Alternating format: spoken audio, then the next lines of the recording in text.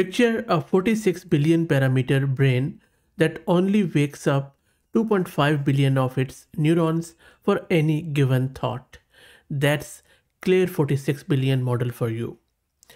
This model is a sparse mixture of expert model from Kwai Klear team at Kwai, built to hit dense model performance without dense model cost, and that is what we are going to install locally in this video, and we are going to test it out. This is Fahad Mirza and I welcome you to the channel. Please like the video and try becoming a member, as that helps a lot. I have been covering models from this Kwai team for quite some time, and they have been evolving slowly but steadily. So I'm quite curious to see what exactly they have done in this relatively larger model. This model was trained on 22 trillion tokens with a progressive curriculum, starting with broadly filtered web data, ramping up math coding STEM to sharpen reasoning, and then finishing with synthetic, reasoning heavy and long context material. So on the surface, it can reason well and scale to real workloads. There is a base model and there is an instruction tuned model with direct preference optimization with a reasoning enhanced variant on the way. Let's get this instruct model installed. I am going to use this Ubuntu system. I have one GPU card NVIDIA H100 with 80 GB of VRAM. If you're looking to rent a GPU or VM on very good price, you can find the link to Massed Compute in video's description with a 50% discount coupon. Now, I also want to introduce you to our very good friends at iGent who are sponsoring this video. iGent is the world's first multi-agent workforce desktop application to build and deploy a custom AI workforce.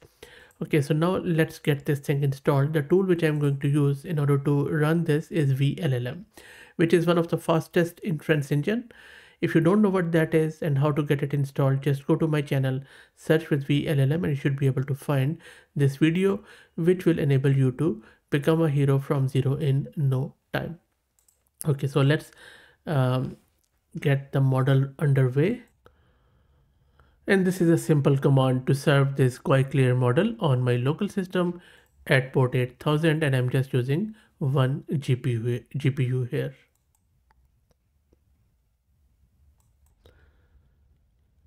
And the model is now being downloaded. There are 19 shards of it. While it downloads, let's talk a bit more about this model and what exactly is happening, because there are a lot of mixture of expert models these days. So it is very important to learn the difference. So architecturally, you can think of it as many specialists, few on call. So there are 256 experts which live in the feed forward stack of this model, but only 8 experts plus 1 shared expert or router expert is activated per layer during inference. That gives you 46 billion total parameter, yet just 2.5 billion active per token. So that is how it is taking less memory, and I'm able to run it on one GPU. The transformer architecture is there with the tension and everything, where each layer corresponds, each word or token corresponds to another one. There are 32 layers with hidden size around 2K. And there are 32 attention heads and 4 key value pair. It also uses some grouped key value. The vocabulary is around 151,000, which is quite good. And so it means that you can work with long form context window. And it also has a mixture of expert intermediate size of around 896 for the expert. So all in all, we can say that it has got a dense level quality, where it consumes less compute, and also the deployment economics is actually makes sense for a lot of environment. But we will check out its performance too on few of the benchmarks to see how exactly it performs. Let's see where it is almost downloaded. Let's wait. And the model is now being served. Let's do the inference. Also, let me quickly check the VRAM consumption on the local system, as the model is fully loaded onto the GPU. So it is almost consuming everything on my GPU. As you can see, it is just around 97% consumed. Close to 79 gig of VRAM is there. Okay, so I'm just going to go into my inference code, and I will also show you what it looks like. And this is the inference code which I'm going to use, and in a typical OpenAI compatible API fashion, I'm just getting this Kwai Clear model, and then I'm asking it that it is a helpful coding assistant, and you can change the system prompt as per your use case. But the prompt is to create a self-contained HTML file using p5.js that features a colorful animated paper airplane zooming dynamically across the screen in random direction. So it should be one HTML file. Let's run it from the terminal. And it is not generating the code. As you can see in my terminal, it was very quick. It is running with vLLM, which is always very fast. Let's wait for it to finish and then I will open it in the browser. It's almost there. There you go. Okay, so it should have created the index.html file. Let me open it in the browser here.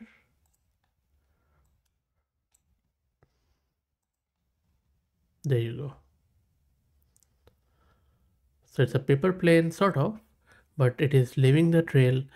Physics is quite good, graphics are quite good, and when I click on the screen you can see it also does the firework.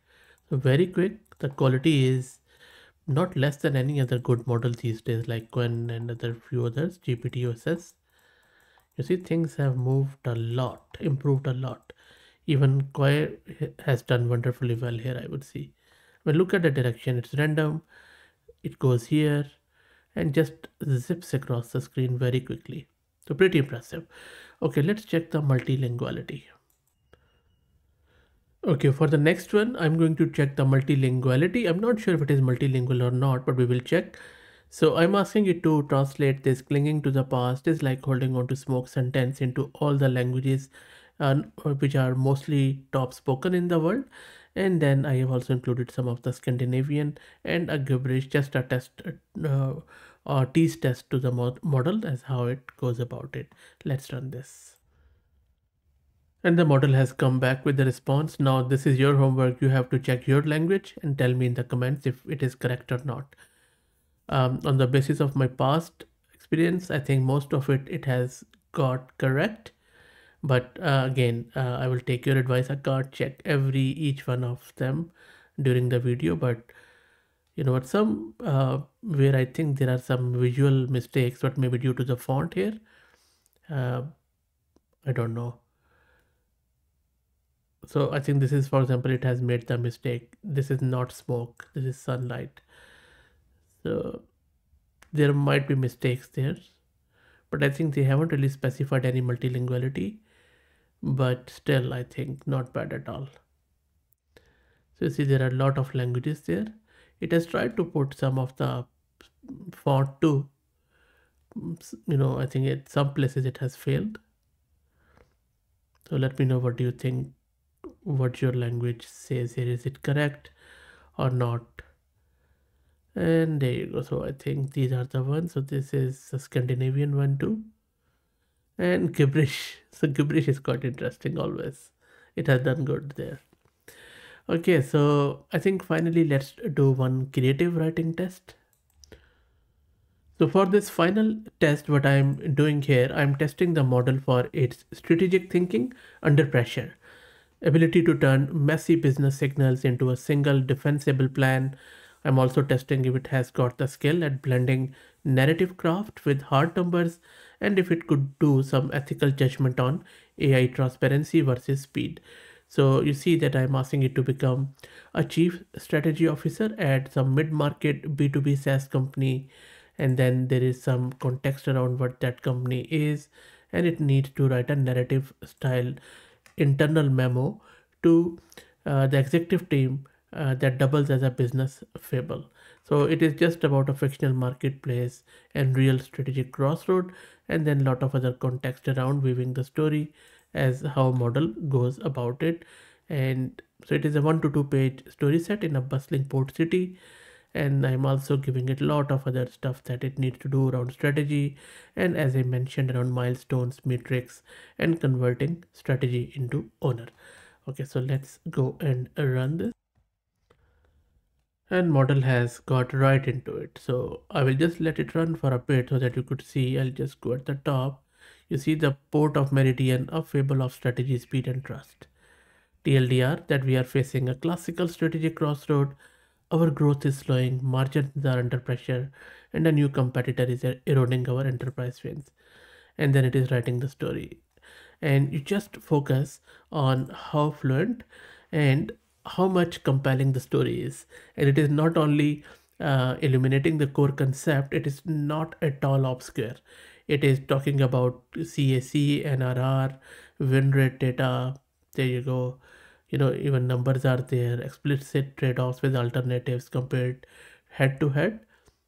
And then it is again telling the whole story, dilemma, strategic option, and then 12 month roadmap with measurable targets, as you can already see here.